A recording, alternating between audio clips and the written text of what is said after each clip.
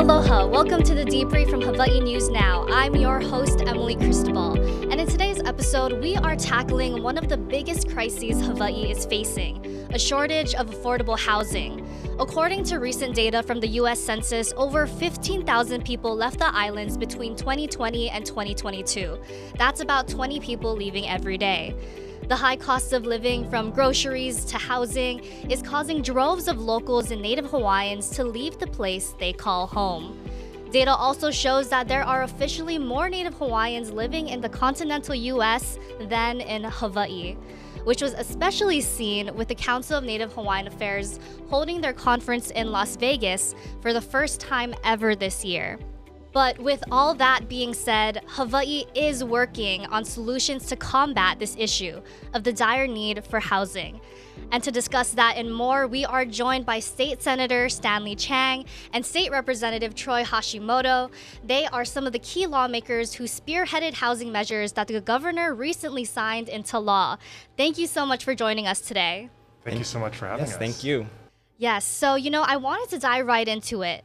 Governor Josh Green signed several bills expanding access to affordable housing and providing much-needed assistance to families and individuals at risk of becoming homeless.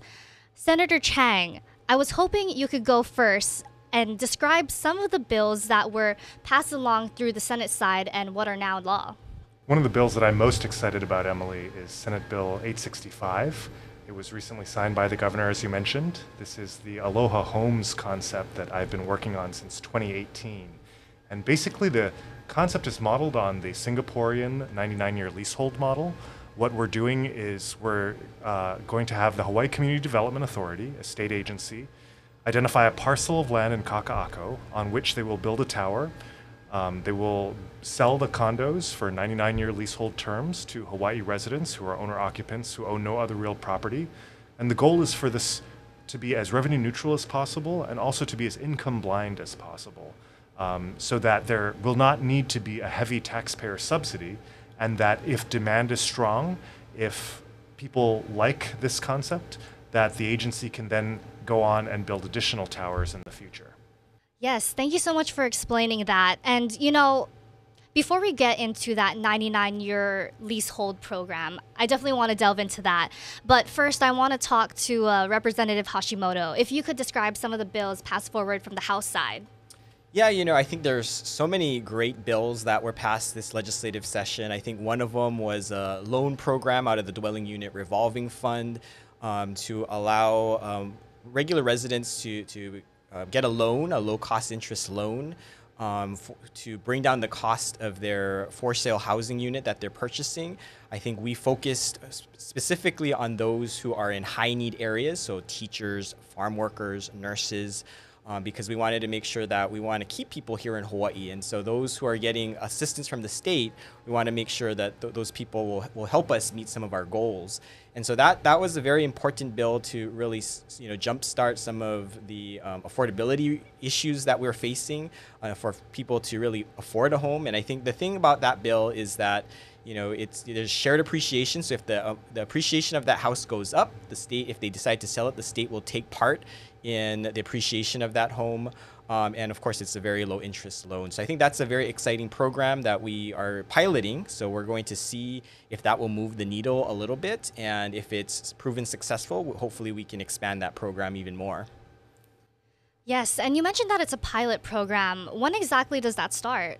So as soon as they can get the rules up and running, because there's some administrative hurdles that they will have to kind of figure out and all the details of how it will work. So I'm hoping within the next year we can roll that program out.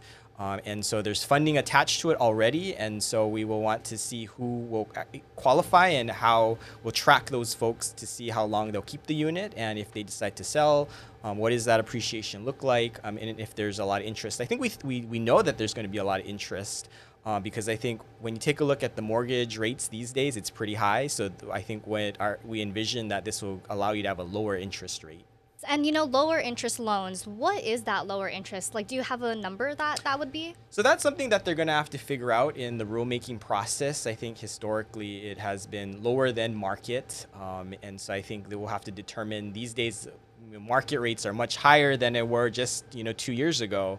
So I think what we want to make it worth it, but again, it's state dollars, so we want to make sure that the money revolves and it can help the next group of folks that are looking for housing. So we can't make it too cheap because I think we do need to generate a little bit of money to help those folks that aren't in this first tranche of getting funding.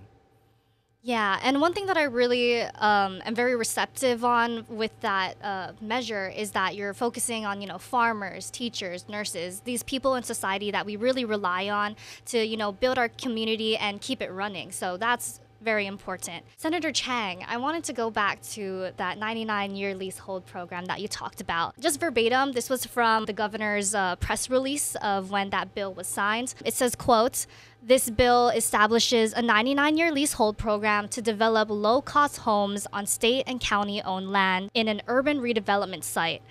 And I was hoping you could kind of explain a little bit more into detail what exactly that means. So there are a lot of provisions, and it's kind of technical and complex, but essentially what we want to do is we want to focus on state-owned lands that are near transportation. And so we all know that the Skyline is now in operation. We don't think that we should be adding thousands of new cars to the roads with our future development. So we want to look at parcels that the state already owns, so there's no additional cost to taxpayers, that are along those transit corridors, so that people can walk within their individual neighborhoods to access whatever services like the bank, the post office, the grocery store, and then they can have a short walk to the Skyline to access the rest of job opportunities, educational opportunities, and what have you. So I think that future development should be concentrated along this rail line instead of sprawling into the suburban and undeveloped areas. You said focus on state-owned land. What are some of the state-owned land? Like, where are these areas? Can you kind of describe where in the community these places are? So the first pilot project will be in the Kaka'ako area, but actually the state is the largest landowner on the rail line. The terminal at East Kapolei is surrounded by hundreds of acres of state-owned land. Many of the stations, Honolulu Community College, Leeward Community College, are near or on the stations themselves. So I think that those are all really ripe redevelopment opportunities. And I think we can all agree that affordable housing is going to be the highest and best use for this large portfolio of state lands that are on the rail stations. I would like to add that we actually did also give $35 million to the Hawaii Community Development Agency, who's going to work with the University of Hawaii and the Hawaii Housing Finance Development Corporation to do a 20-acre parcel right next to the University of Hawaii West Oahu. And so that was within the state budget. All they needed was on-site infrastructure, and they were going to then try and find a development partner to move that project forward. So I think there is a lot of different projects in the pipeline. I think that's also on state-owned property. I think the only difference between that particular property at West Oahu is that the university has a mission to make a little bit of money off of it to help fund their endeavors in West Oahu. We don't envision that to be a problem, but I think it's a great opportunity, especially because it's right next to the rail line. That will, and it should be a quick time frame of them being able to get this off the ground, but we're going to test it. I think that too is a pilot that we'll see how fast we can develop the 20 acres. It's really interesting that will be next to UH West Oahu. It can really serve that community out there, instead of having to travel all the way to, UH Manoa to go to school. You'll have residential houses right next to that college and residential areas, so definitely providing that need for that side of the island. Even talking about like 99-year leasehold, does the 99 years mean that you have to stay there for 99 years or until you pass on? Like, how exactly does that work? So leasehold is kind of a new concept for a lot of people, but I'll try to explain it as simply as I can. So a leasehold for the duration of the 99-year term is pretty much the same as a fee simple property. The only difference is that you get kicked out after 99 years. So until that 99-year period is up, you can sell it, you can mortgage it, you can pass it to your heirs, you can live in it. And so the reason why 99 years is significant is because A lot of the existing state leasehold terms are only 65 years, and it's easy to see that a young person, maybe straight out of college, maybe 20 in their early 20s, would be able to outlive a 65-year lease. They would be in their late 80s or early 90s, and people are living that long these days. So a 99-year lease, however, will take everyone to the end of their natural lives. So they would have the security of knowing that they would never have to move before they die. Now, on the other hand, they would be free to sell and they would be free to move if they wanted to, but they wouldn't have to. And I think that's the security that ownership brings as opposed to, say, renting. Like you mentioned, it is kind of a new concept, that's kind of coming up. I feel like it's a very common notion for people being very encouraged and expected to one day, own a home, own a property. What would you kind of say to that sentiment of, switching that mindset between leasehold versus fee simple? So fee simple is really well known here in Hawaii. The American dream in our country is to own that home, that white picket fence. And there's nothing wrong with that, and I'm all for it. The issue, though, is that we have state lands. State lands are basically impossible to alienate the fee interest of. If the state wanted to sell lands in fee simple, it would require an act of the legislature, which is not going to be realistic for hundreds or thousands of condos at a time. But more importantly, by separating the fee interest from the leasehold interest, you're bringing down the cost. To pay for a home in fee simple, you're buying that fee interest in the land as well. And if you're only buying a lease, then you're going to be paying less. So it's a way to make housing less expensive and more accessible for most Hawaii families. Talking about that lower price, is there, we've already seen like housing prices and, even rent soar, skyrocket in some ways. Is there going to be like a standard rate or even a potential cap on these prices? Or how exactly do you see this working into the future for these people to continue to live there for years and years to come? So when these units are sold to their first buyers, when they're brand new, my vision would be that they are sold just for the cost of construction. So there would be no person in the role of the developer trying to make a profit by selling. They would build the units and then recover the costs through the sales prices, but because the state is not a for-profit corporation, it doesn't make a profit on them. And I think, based on some of the preliminary figures that I've seen, that could be, 15, 20% cheaper than the market rate units at the very least that we're seeing. The next question is what happens for the secondary market, the resale market. So Emily, if you were to buy one of these units and after 10 years, let's say you have a family that's growing and you want more space and you wanted to sell that unit, well, are you going to be able to sell it for the market price and capture that entire, gain, that appreciation in home value that Representative Hashimoto was talking about earlier? Or should the state play a role by having an equity share, where the state would recapture a certain percentage? I think a great argument can be made that the state should be recapturing a percentage. If it was sold to you for 20% below market price, the state should be able to collect 20% of the proceeds as well, if and when you sell that unit. But that question is up to the agency right now, to their rulemaking process, and so we'll see how that goes.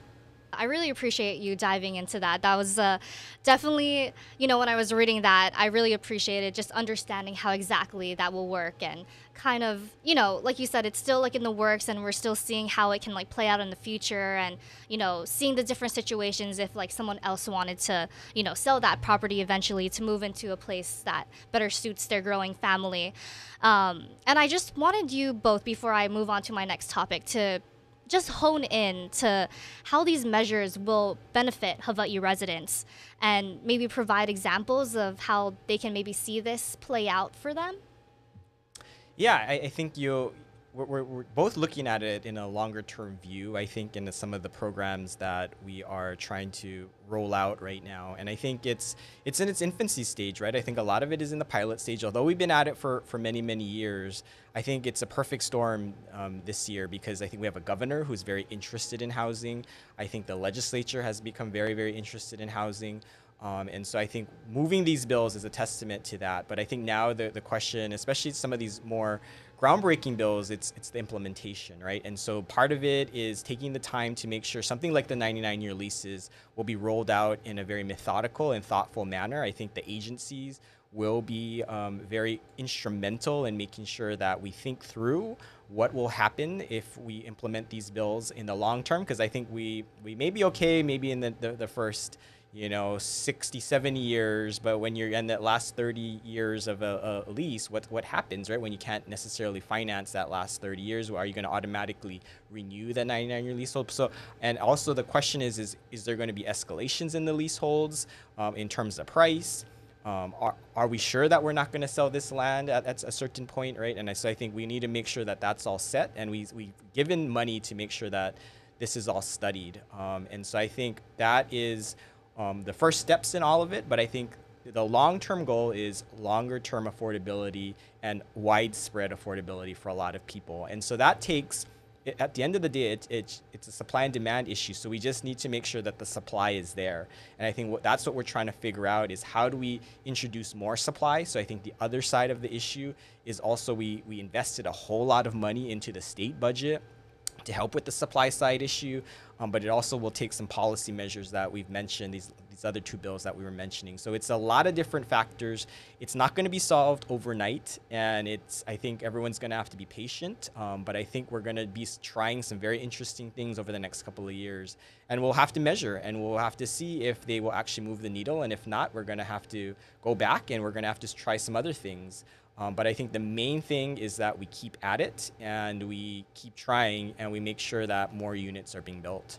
I completely agree with everything that Representative Hashimoto said. The fundamental problem here in Hawaii is that every year we have about 13,000 high school seniors graduating. So they're adults, they're ready to start their new lives. Unfortunately, every year we build about 2,000 units of housing. So what we're saying to our graduating seniors is it's great that you may have been born and raised and educated here, but now that you're an adult, you have to leave and you can never come back because this is not your home and will never be your home again. And that's the problem that we're trying to solve. We're trying to create enough supply so that we can house every future generation of local people. And the way we do that, there are many different options. I personally think that we're not going to get to that 10,000 units a year a couple at a time, like a unit here, a unit there, or even a couple hundred units here or there. But we're going to need to start counting in the thousands, 2,000, 5,000, 10,000 units at a time. And the only developer that has the capacity, that has the land portfolio, and that is not motivated by a strict profit motivation is the state. And so while there have been a number of reforms to make it easier for private sector developers to build more housing, I think that the fact is that we're not going to close that entire 10,000 unit gap with just tinkering around with incentivizing or streamlining the private sector. I think the state is going to have to take a really large intervention into the housing sector. I kind of call it like public school for housing, a large-scale, low-cost mass option that's available to anybody who wants it. And, in the same way that public schools, public parks, and public highways are available. Very interesting. A public school for housing. It's definitely, public housing. Can we kind of delve into that? What exactly would you define as public housing, and who can qualify for that? So public housing has a really negative image in our community. And I think that goes back to its founding when real estate development interests said, federal government, you want to build more housing because we have this housing crisis, but we don't want you competing with us. So you're going to have to do an income restriction on every unit that you build, and for every unit that you build, you have to demolish one as well. So we're not going to allow you to grow the supply of housing, and we're also not going to allow you to sell or to rent to the middle class, only to the very poor. And as a result of those decisions that have been reinforced over the years, public housing has come to be seen as the concentration of poverty and always needing a large taxpayer subsidy and never being maintained or repaired as well as private sector housing. And those are all results of the decisions that were made and continue to be made to have the government not compete with the private sector. And that's not my vision. I think the difference between today's generation of public housing and the public housing that was envisioned in years past is that this would be both income blind and revenue neutral. So income blind means it doesn't matter how much money you make. Just like our public schools. It doesn't matter if Oprah Winfrey or Larry Ellison or Pierre Omidyar wanted to send their kids to our public schools, community college, and then to the University of Hawaii system, even though they're clearly capable of paying their own way for private school, private college, private university, because we are all equal here in America. If the public schools are good enough for a homeless family, they're good enough for the billionaires as well. And when you make something income blind, then that no longer requires a large taxpayer subsidy. So current subsidy programs, the current government state programs subsidize housing at $177,000 per unit. That is just an incredible amount of money. That would take, if we were to build 10,000 units a year, it would take $1.77 billion a year. And I don't think any of our listeners are in the mood to start ponying up billions and billions of dollars in new taxes every year to sustain that. We can't do that. It's just not possible, which is why we have to focus on the second aspect, which is revenue neutrality. So the state builds units, but then it is able to sell them to recover the cost of building. And as a result, taxpayers are never on the hook. And as a result of that, the units are scalable. We're not just going to be limited by the number of dollars that the legislature appropriates from year to year. And in bad years, the legislature is not going to be able to appropriate much, if anything. Instead, the state can continually build these revenue neutral units and scale up to thousands a year, tens of thousands of units a year if necessary. So again, it's something like public school for housing. It would be available for all. It wouldn't be deeply subsidized, so it wouldn't be dirt cheap, but it would be significantly cheaper than the private sector housing, and it would be available to all regardless of income. Absolutely. And, I wanted to dive into, the topic of affordability, defining what affordable housing means. Right now, we see some new builds coming up, and in those structures, they're setting aside a portion of it for, quote, affordable housing. But is it really affordable? I think it's a really good question. And I think a lot of people within the community, that's the first thing that they ask is, well, what do you mean by affordable, right? And I think that is because they go out and they look at a unit and it's marketed as affordable, and of course they can't really pay for that on a monthly basis. And I think it's a very legitimate concern. I think when we take a look at it from a policy perspective, there is various different categories. So the state mainly focuses on, at the current time, 60% of the area median income. So the state follows federal guidelines of what is the area median income, and then they'll set some standards. And we are primarily funding that through our rental housing revolving fund for those projects that are 60% of the area median income. And that's really what we are investing a lot of money. We're kind of putting it up with low-income housing tax credits from the federal government, along with the rental housing revolving fund, as I said, and that's how we're making those type of projects pencil. So those are fully 60% and below type of housing, and I think that's it's not much that we're building, but if you're able to get it, you're very, very lucky, right? And so there's others that are mixed uses. So it'll go, have a certain amount of units that are required to be within that 60 to 30 range, all the way up to go to 120%, 140%, depending on, what the calculation is and what you agreed with the city or the state, then you'll have that affordability mix. So, I think it may not be affordable for all, but I think, what the problem right now is we're trying to figure out how do we build more in that missing middle, which is kind of the working class, probably a teacher, probably a nurse, right? And that will go from that 60% to maybe 120% area median income. And that's what we're really not building a lot of. And that's part of the problem is because, 60%, and below, you're going to have to, it's more of a subsidy more than anything. But really, we need more housing for that middle class. And we're not really building that because the private market can't seem to build enough of it. The state isn't subsidizing it, right of our rental housing revolving fund. And so I think it's a trickle-down effect because again, it's a supply issue. If we're not providing enough supply, everyone's going to be hurt. Absolutely. And, I wanted to ask, Why isn't funds being set aside to create more housing for this middle class? I mean, I've been listening in on like press conferences, as like part of the news. And, recently Governor Josh Green said that they're going to start, for new teachers, they're going to bring up their wages to like $50,000. But $50,000 is still not going to get you to that affordable housing. So what do you say to, people who work in those jobs so crucial for our society that can't afford to live here?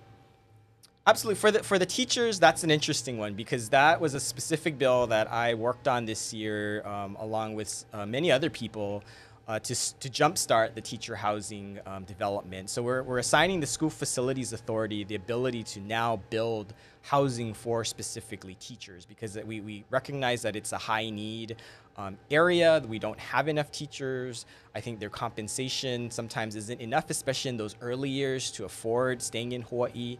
And so we've tasked the School Facilities Authority to see if they can build housing on or off campus. I think in my mind, the more lucrative type of housing is off campus because if you're a teacher, you may not want to live where you work. But I think the bottom line is that we need to focus in on this area to see if we can get something off the ground. So, the legislature appropriated 170 million. I think the governor took a look at that number and said, can we actually spend it in the time frame that we have, which is 1 year? And I think he decided, well, possibly not. So he brought that appropriation down to about 50 million.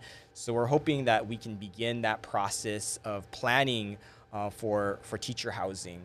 And so I think there are some key areas that we are targeting into. One is Mililani, somewhere in the Mililani area. We allocated funds for each of the neighbor islands, so one on each neighbor island and one on the windward side.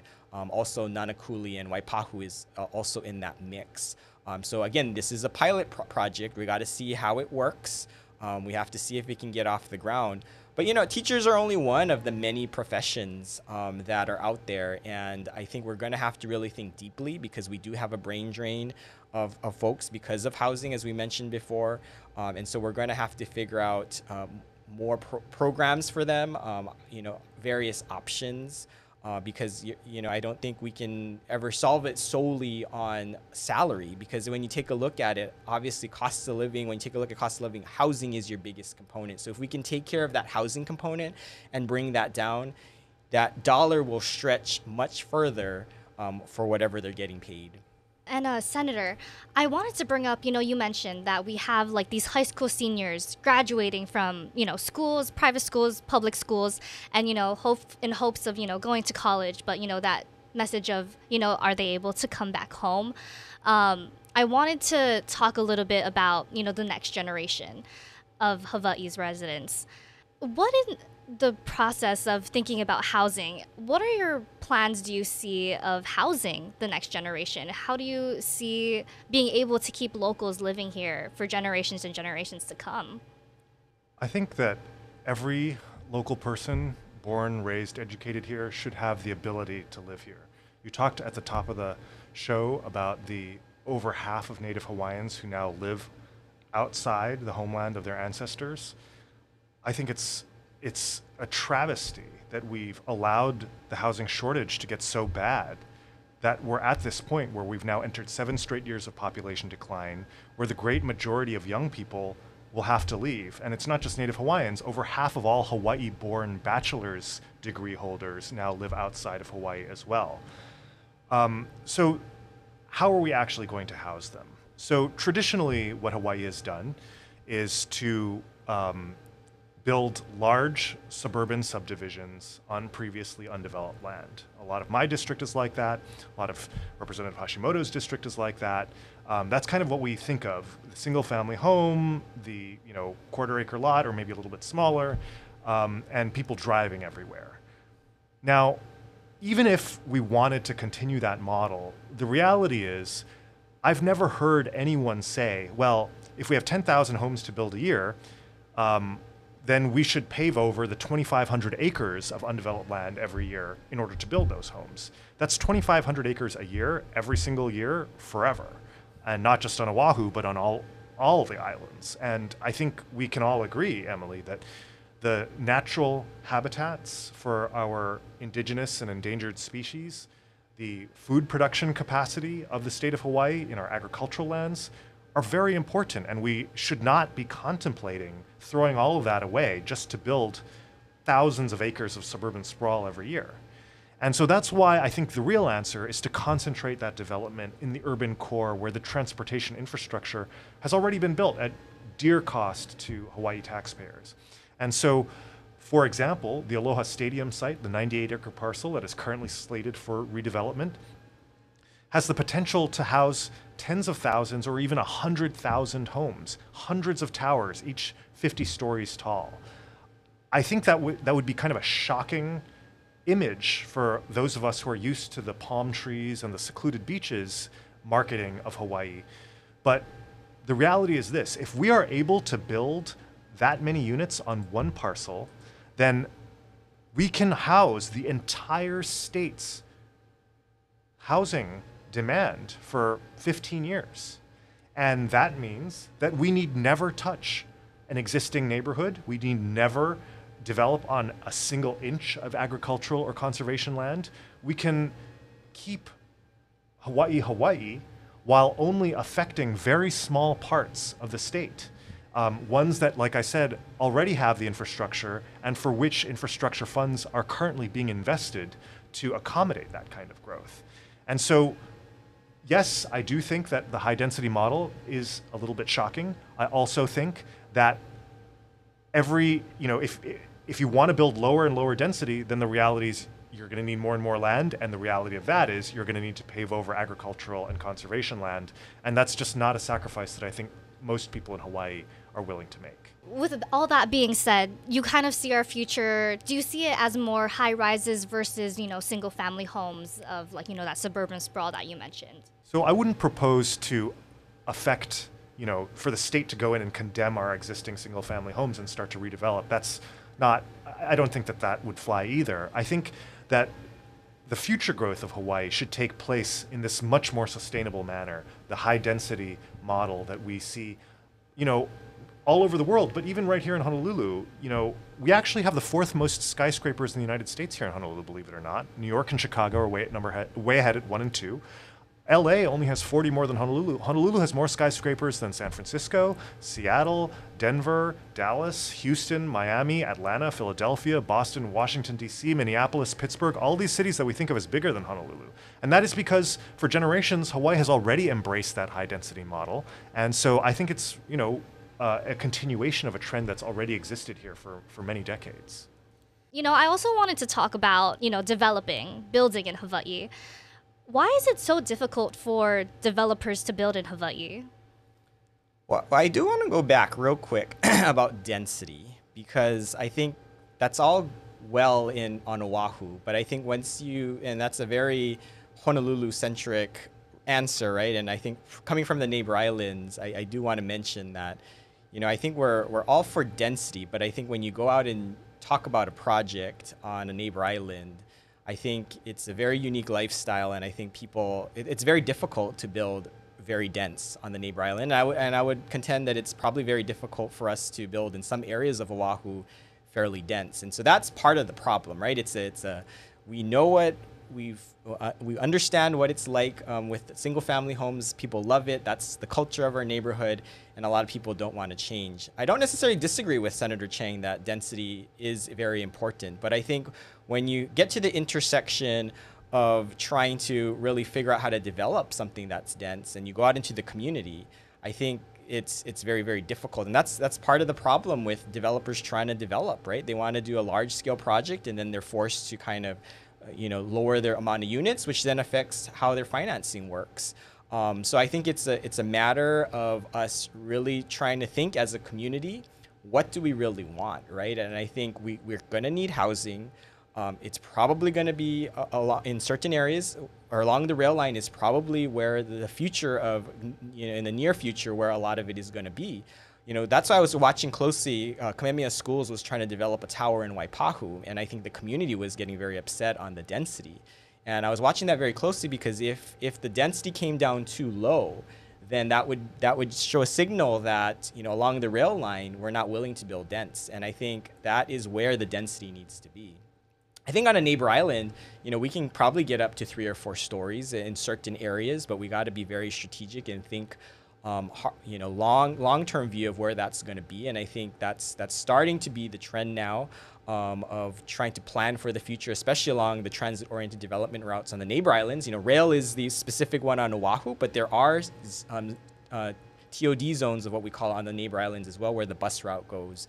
So I think that is going to be a very, very important thing to make sure that is done in the near future. And I think the biggest other barrier for a lot of this development, especially if we want density, is obviously infrastructure. And I think along the areas that we want to develop, that is actually what is slowing down a lot of our development, is because we don't have enough sewer capacity. We do not have enough electrical capacity. And I think now more than ever, because of this Red Hill issue, and it's always been an issue on the neighbor islands, is water capacity, right? And so even if we wanted to build a whole lot very quickly, we don't have the fundamental things in place to allow that to happen. And so, in the past, we've asked developers, you go and, if you want to do your development, you go and figure out how to put all that in, and it's on your dime. And then, of course, they're not going to eat that cost. They're going to pass it on to the people that want to live in that development. And, of course, that's why things don't pencil out. That's why we don't have more housing. And so I think the strategy now moving forward is that the state and the counties really want to try and be strategic in trying to pick up some of that infrastructure cost, because historically, that's really what the county and state should be doing. They should be doing infrastructure. And that's how we subsidize projects versus a straight subsidy to a specific project. We do the infrastructure, bring down the cost of the infrastructure, and pass along the savings. And if you do the math, it's far less expensive. And so lots of other issues on why it's hard to develop, but I think just some insight of one of the big ones. As we speak, there's actually like a bunch of people testifying about a high-rise being built in Mo'ili'ili. And, the housing development claims that they'll include like all this affordable housing. But, if a young professional or even like a teacher can't afford to buy or want to live in that area, how can you expect these families to pay that price? What happens to them? Are they now displaced? Like, what housing do they get in return? So, that's always a question that comes up whenever you're developing on already developed land. So a new tower is proposed, the existing residents of the site are paying a fairly low rent, maybe a below market rent, and then the tower is going to be charging, in the upper six figures for new condominiums. That displacement issue is always a tough issue. And, I think it really gets to the core of what we value about our communities. Are we here to, is the job of the state to come in and demolish existing communities and then displace those individuals, whether they be low income or high income, and replace them, with a new set of towers and so on? And I mean, it's very drastic. I don't think that in Hawaii that on a large scale would be acceptable to people. I guess that's why my theory of the case is, if we confine this new development to these state-owned lands near the rail stations, like a community college, for example, the state wouldn't need to displace any existing residents. It could simply build new housing for people where there was, underutilized land there before. And so, your earlier question, Emily, was about the difficulty of development. I think that, there are a lot of regulations. There's zoning, there's the Land Use Commission that have been layered on. But the reason that they've been layered on over the years is because people have reacted to development proposals that they disliked and said, what, we're going to require that environmental impact needs to be assessed before a project like this moves forward. Or we're going to need to assure that a certain percentage of the units be affordable in order for a project like this to move forward. And I just don't think that model has worked. The amount of housing that gets built is far short of demand. Attempts to streamline those processes, like there's my favorite example of this is called 201H. 201H-38 is a Hawaii law that actually allows a developer to come in and basically ignore all the zoning, density, height, and other restrictions in exchange for building half the units to be affordable to 100%, 140% of the area median income or less, which in a recent year was $867,500. So if I were a developer and I saw a parcel of land, as long as half the units were $867,000, I could charge anything I want for the remainder, and I could bypass zoning, I could bypass all of these restrictions in exchange for just one up or down vote at the city council or the county council. And that I think that, as we've seen with the Mo'ili'ili Tower and what you're talking about, if that law continue, if that's wholesale, if we get 10,000 units a year that way, I think that we would face a lot of the same controversies that Boyle Heights in Los Angeles, like Brooklyn and New York, are facing when it comes to displacement and gentrification. And that's why I think we really need to be focusing on making use of our underutilized non-residential parcels that are in the urban core, rather than putting all of our chips into uprooting and displacing existing residents. Obviously, with the coronavirus, a lot of people started working from home. And now in downtown Honolulu, for example, some office spaces might not be being utilized the same way it was, in the past. Are there any plans to potentially maybe redevelop or create housing in those office spaces? Is that an idea that you guys are thinking of in the state? Yeah, I think this was something that's happening slowly. It's actually pretty difficult to do the conversion. I think Senator and I have visited 1132 Bishop. I've been watching very, very closely the Avalon Group, who's going to convert the Theo Davies building downtown. I've been talking with the developer, Bill 7 project of converting the HPU building downtown into residential development.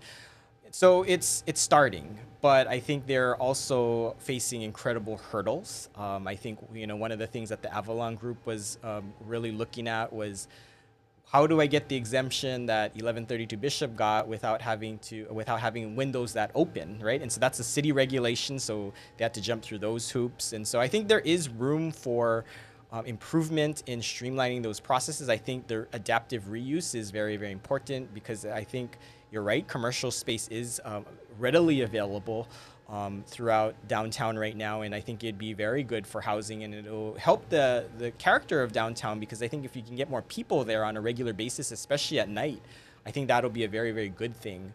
And so, but the problem is to get to that point of actually converting those units, it's almost like building a brand new unit, a brand new development. And so we have to figure out, how do we help them? How do we help that process, both the developer and the city, to streamline those processes without, I think there is some concern that you're taking care of the surrounding area, making sure that there's park fees and park dedications. I think that's one of the barriers, though, even though they want to make that consideration, because when you developed it as a commercial space, you didn't really consider that park space.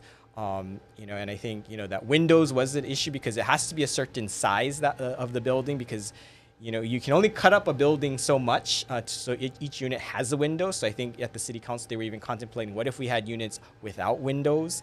And whether that's a good idea or not, I'm not sure. They'll have to really figure that one out, and if that will meet some building codes. So a lot to contemplate, but I think we need to really focus on the revitalization of downtown. And I think it's something we'll continually work with the city to figure out, because I think it is pretty much a city issue, but I think on the neighbor islands, there is a question about, can we do more with our business and commercial areas, right? Because I think we have shopping centers that are vacant, and that potentially could be ripe for redevelopment, but we just need to figure out how we can do that and put the regulations in place that'll make it much easier. Now, this is just part one on this housing discussion on the Debrief. In our next episode, we'll be delving into what lawmakers are doing to prevent outside investors from the continental U.S. and international from buying homes here in Hawaii, as well as a soaring price of rent. We'll also be addressing questions and sentiment from our viewers who submitted responses on our social media platforms. You can watch and listen to more of the Debrief at hawaiinewsnow.com or wherever you get your podcasts. This is your host, Emily Cristobal, and mahalo for listening.